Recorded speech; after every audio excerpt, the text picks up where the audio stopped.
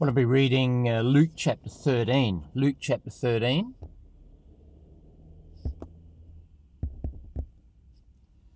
There were present at that season some that told him, that's told the Lord Jesus Christ of the Galileans, whose blood Pilate had mingled with their sacrifices. And Jesus answering said unto them, Suppose ye that these Galileans were sinners above all the Galileans because they suffered such things?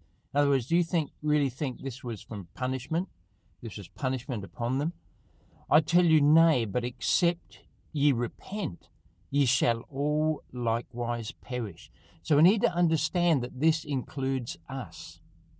Except you repent, except I repent, except all of us repent, we shall all likewise perish. So we see repentance is absolutely necessary for salvation. Now, what is repentance? There's a lot of confusion about repentance, and I want to clear that up right now, hopefully. Now, repentance, as far as I can see from Scripture, is, in relation to salvation at least, is a change of mind. So what we do, we come to God and agree with Him, yes, I realize that I am a sinner. God is the one that's right and I'm all wrong. I need to get right with God. I need to have forgiveness for my sins. And the only way is realizing, first of all, that we're sinners in the sight of the Lord. And as I said, repentance is absolutely essential to salvation. You see, it's repentance toward God and faith toward our Lord Jesus Christ. Except ye repent, ye shall all likewise perish. Repentance is an absolute necessity to be saved, to get right with God, to have forgiveness for our sins. Because if we don't see our need, if we don't agree with God that we are sinners, which is repentance, that change of mind thing, we will never ever be saved.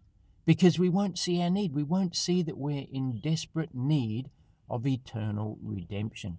That redemption that was purchased for us at the place called Calvary when the Lord Jesus Christ shed His precious blood upon the cross, it's all sufficient for all that will call upon the name of the Lord, as the Scripture says, shall be saved. For whosoever shall call upon the name of the Lord shall be saved. So it's repentance toward God, acknowledging my sinful condition before Him, that change of mind, and then faith toward our Lord Jesus Christ. As they said to the Philippian jailer, Paul and Silas, when they were in jail and they've been released, and all the doors were opened, and the jailer thought, oh, this is it, I've had it, they're going to kill me now, the authorities are going to kill me, so I may as well kill myself.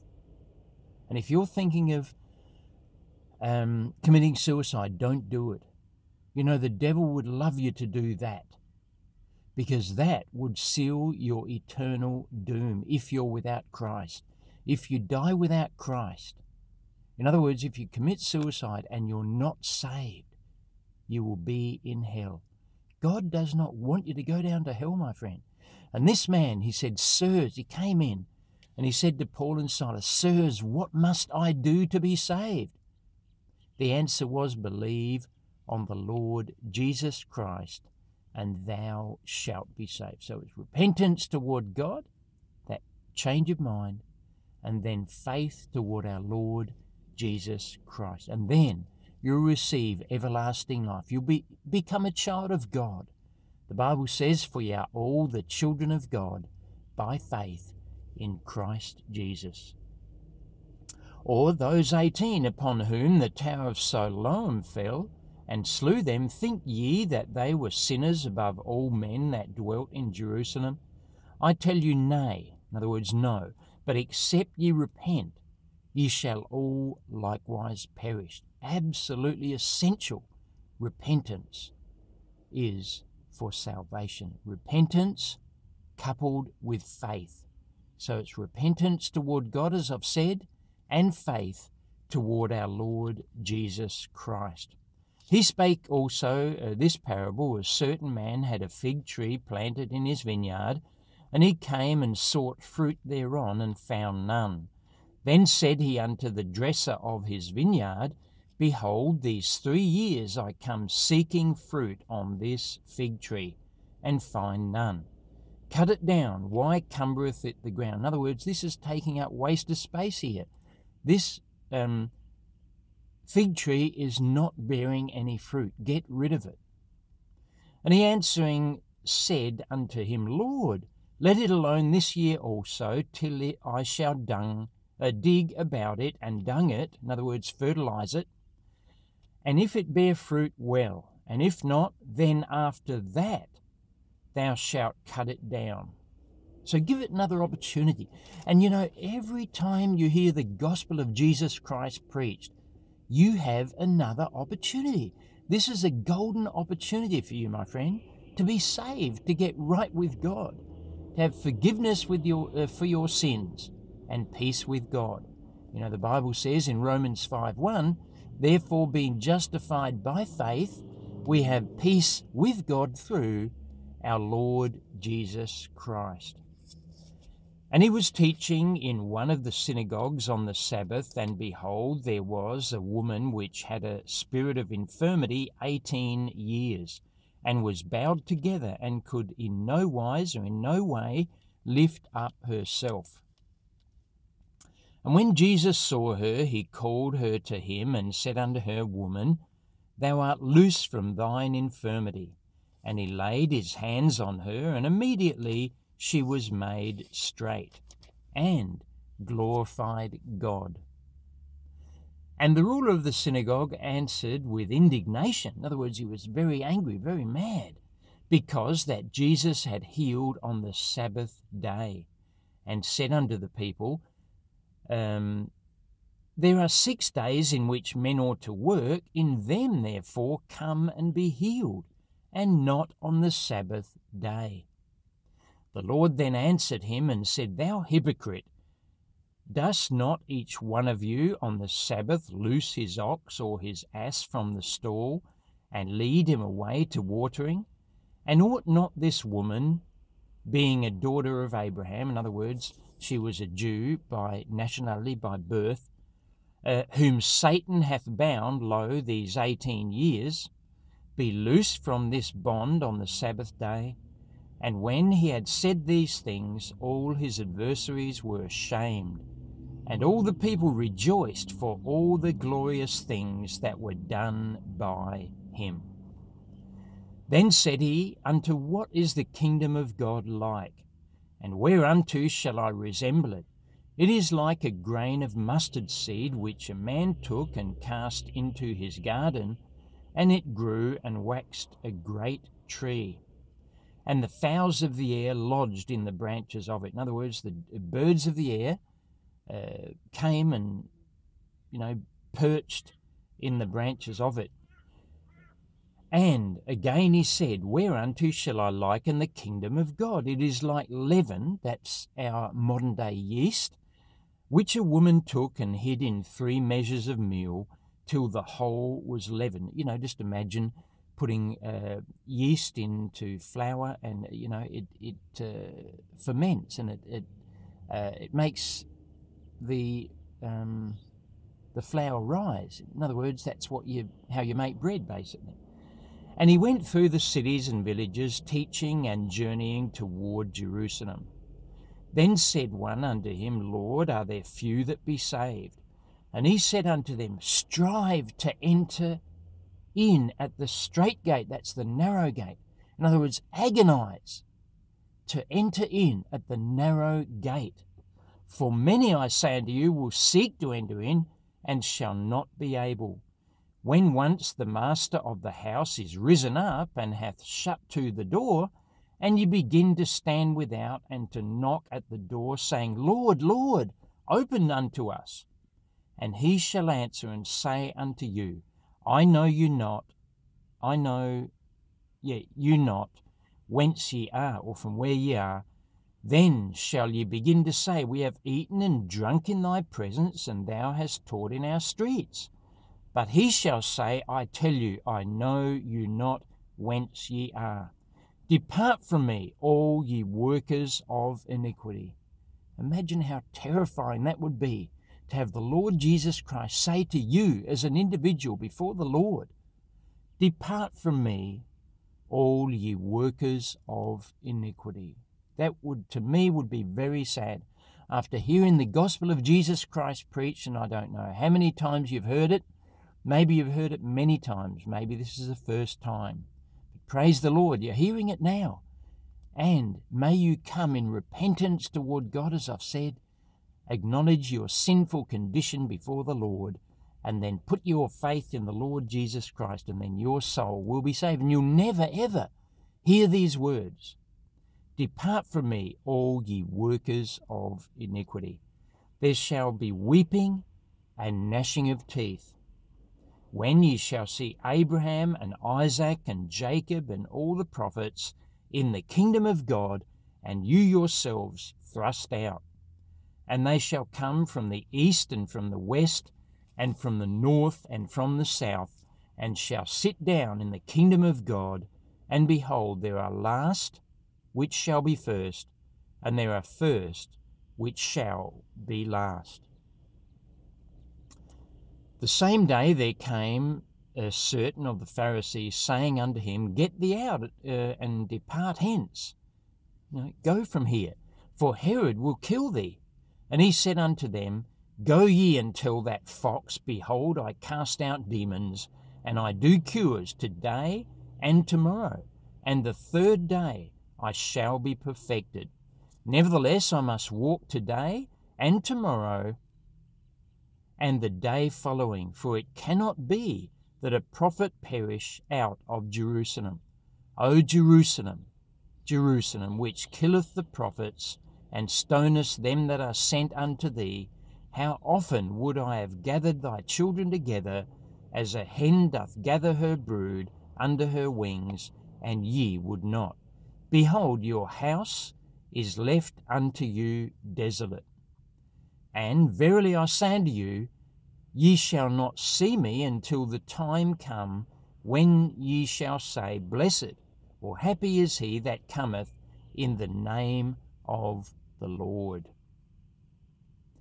Luke chapter 14, "And it came to pass, as he went into the house of one of the chief Pharisees to eat bread on the Sabbath day, that they watched him. And behold, there was a certain man before him which had the dropsy.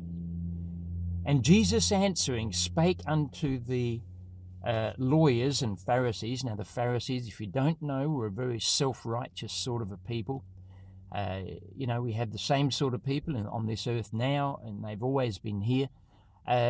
People who thought they were cut above other people. God puts us all on the same level playing field.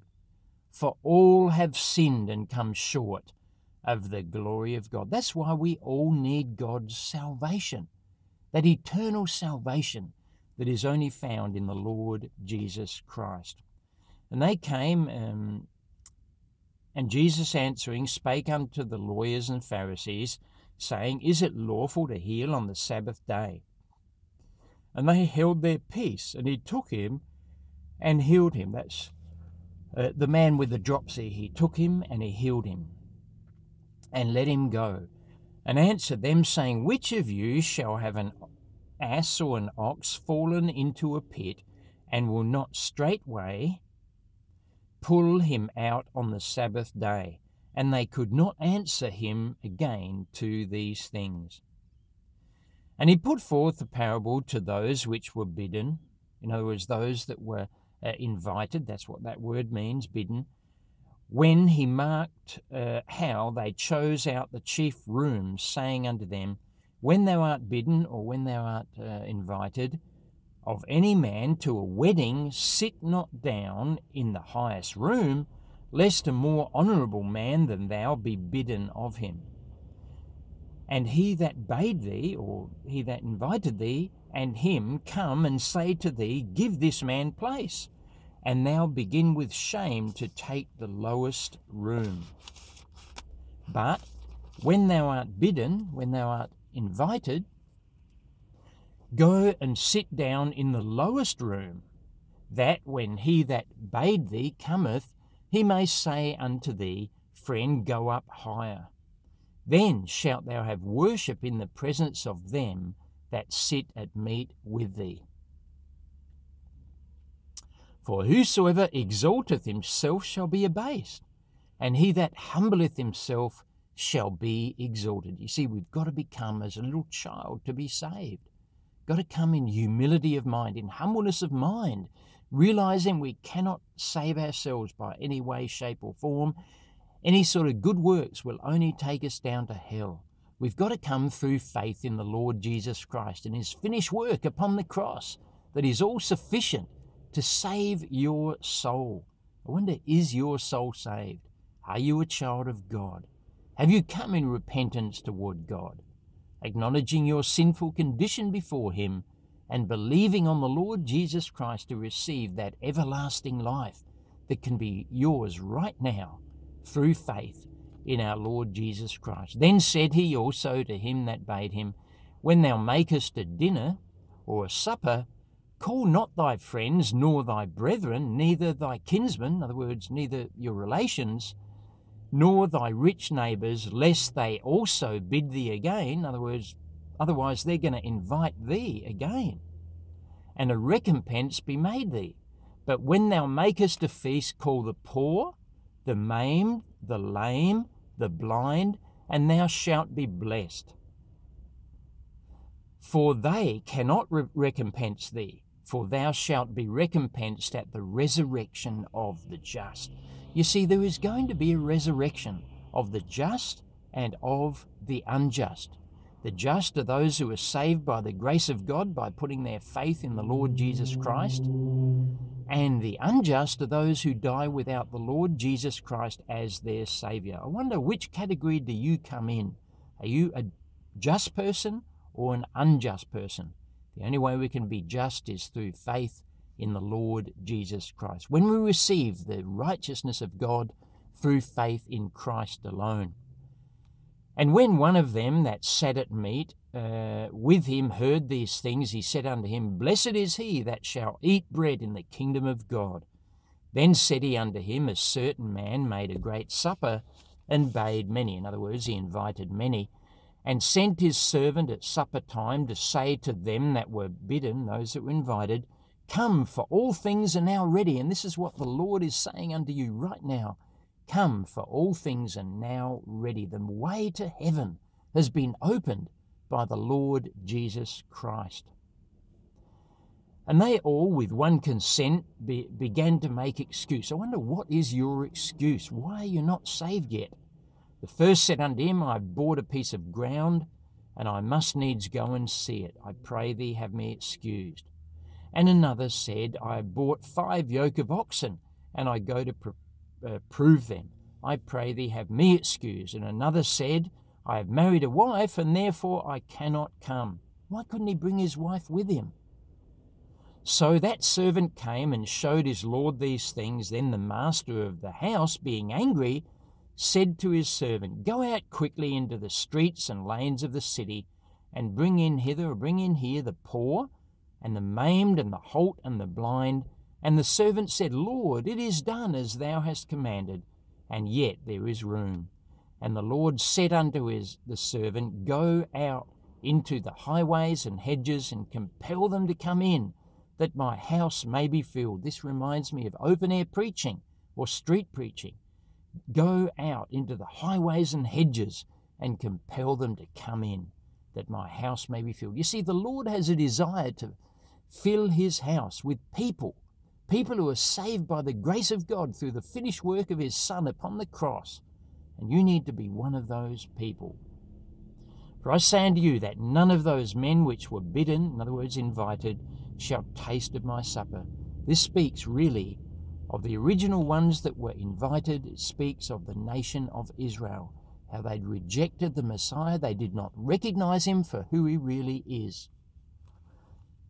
And there went great multitudes with him, and he turned and said unto them, If any man will come to me, let him hate his father. If any man will come to me and hate not his father and mother and wife and children and brethren and sisters, yea, and his own life also, he cannot be my disciple. What he's saying is, in comparison to the love that you have to your relations, you must love me a lot more. And it must be like hate to those of your loved ones. Although you still love them, but in comparison, it's got to be more love for me. And whosoever doth not bear his cross and come after me cannot be my disciple. For which of you, intending to build a tower, sitteth not down first and counteth the cost, whether he have sufficient to finish it, lest haply, after he hath laid the foundation and is not able to finish it, all that behold it begin to mock him, in other words, make fun of him, saying, This man began to build and was not able to finish. Or what king, going to make war against another king, sitteth not down first and consulteth whether he be able with 10,000 to meet him that cometh against him with 20,000? In other words, have you counted the cost of being a disciple of the Lord Jesus Christ? Or else, while the other is yet a great way off, he sendeth an ambassage and desireth conditions of peace. So, in other words, he's surrendering. He's wanting to make peace before they come together to have to make war. So likewise, whosoever he be of you that forsaketh not all that he hath, he cannot be my disciple. Salt is good, but if the salt have lost his savour, speaking about it's actually a symbol of the Holy Spirit here, the Holy Spirit who comes to dwell within the body of the believer that once they're saved. Salt is good, but if the salt have lost his savour, wherewith shall it be seasoned? It is neither fit for the land, nor yet for the dunghill, but men cast it out. He that hath ears to hear, let him hear. I wonder, if you are a believer, are you letting your light so shine before men that they may see your good works and glorify your Father which is in heaven? Don't hide your bushel. Don't hide the Lord Jesus Christ, as it were, the testimony that you are saved. Don't hide that fact. And don't hide the Lord Jesus Christ under a bed or under a bushel. You need to let it shine. Shine ever so brightly, so more people will be attracted to our Lord Jesus Christ for their eternal salvation. So if you're a believer, get out there and tell people the message of salvation. They can be saved through faith in the Lord Jesus Christ. As I originally said, repentance toward God, that's that change of mind, agreeing with God that we are sinners, or that you are a sinner as an individual. It's an individual matter. And then believe on the Lord Jesus Christ, and thou shalt be saved. This would be the best day of your entire life if today you would come to faith in Christ. Remember, Christ died for our sins according to the Scriptures, and he was buried, but praise God, the third day he rose again according to the Scriptures. Your soul can be saved through the blood of the Lord Jesus Christ, in whom we have redemption, through his blood, even the forgiveness of sins. Either heaven or hell, your eternal destiny depends on what you do with the Son of God. The Lord Jesus Christ will either be your Saviour or he'll have to be your judge. What will it be for you? If you're interested in this, look me up, youtube.com/peace by Jesus Christ. God bless you. Thanks for listening. Thanks for watching. Have a great day.